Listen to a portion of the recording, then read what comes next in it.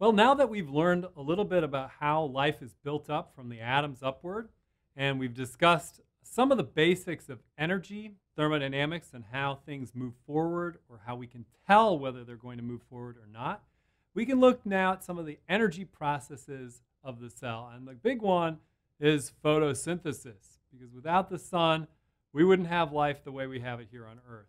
Uh, Sun's energy gets converted into life energy inside of plants and things that have the tools to harness that energy.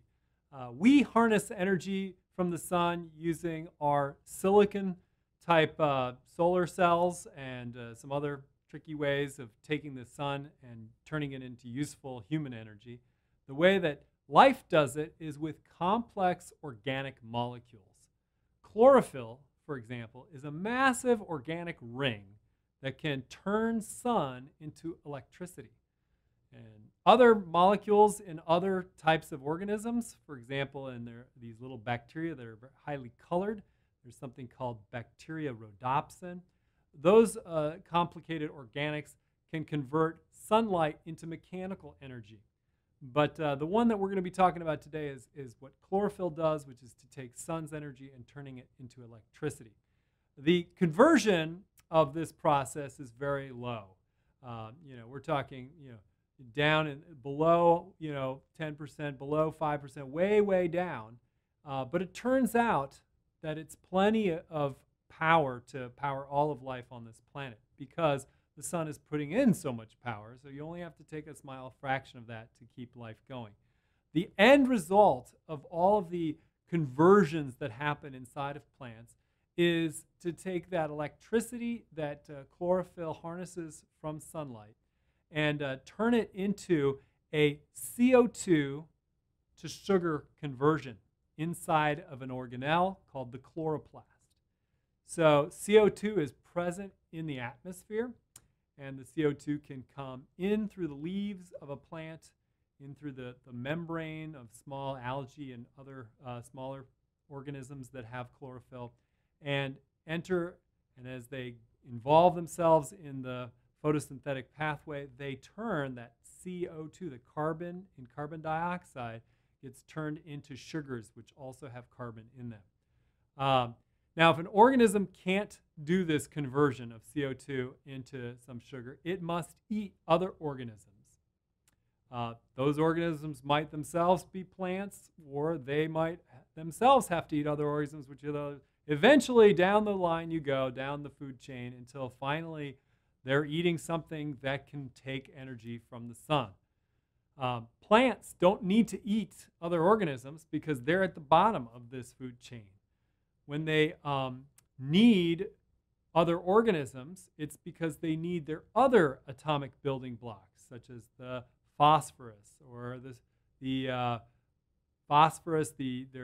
potassium.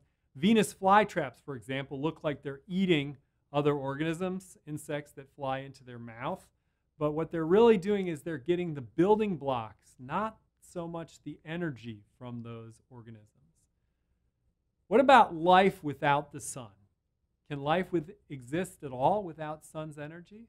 Well, for a long time, we humans didn't know if this would be possible. But it turns out that deep, deep down in the ocean, where there are these thermal vents releasing rich chemicals that have high energy based on the thermal activity of the Earth, those organisms are very much surviving without any sun or without any animals that have trapped sun's energy and then have died and sunk down to the bottom of the ocean. Okay, so that is an example of a sunless ecosystem. Could this form of life exist on one of Jupiter's moons? Something that has maybe some liquid water on it? Why or why not? This is a great question for you to think about and a good little mental activity for you to think about whether we might discover someday life on one of Jupiter's moons.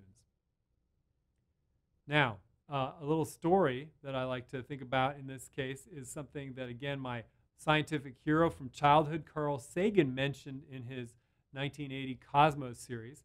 He speculated on forms of life on Jupiter itself, where Jupiter does not have liquid water. It has organic molecules that he said were falling from the skies like manna from heaven.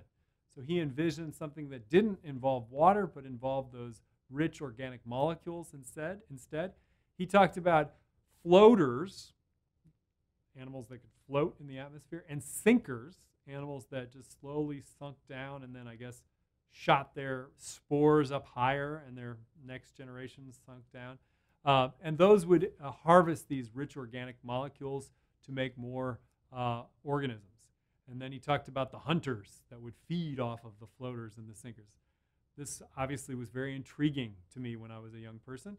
And in countless sci-fi stories, you see this idea of life forms that can exist on alternate forms of energy, life forms that might not even need any liquid water.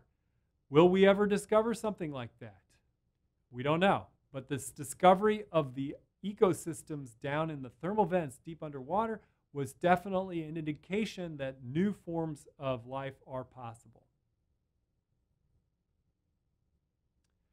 If you're looking at your textbook, the BioBook, this would be a good time to read the branch, How Do Plants Convert Solar Energy into Chemical Energy? And you should start by learning the 4-step process of sun to chemical energy conversion and then tackle the rest of the leaves.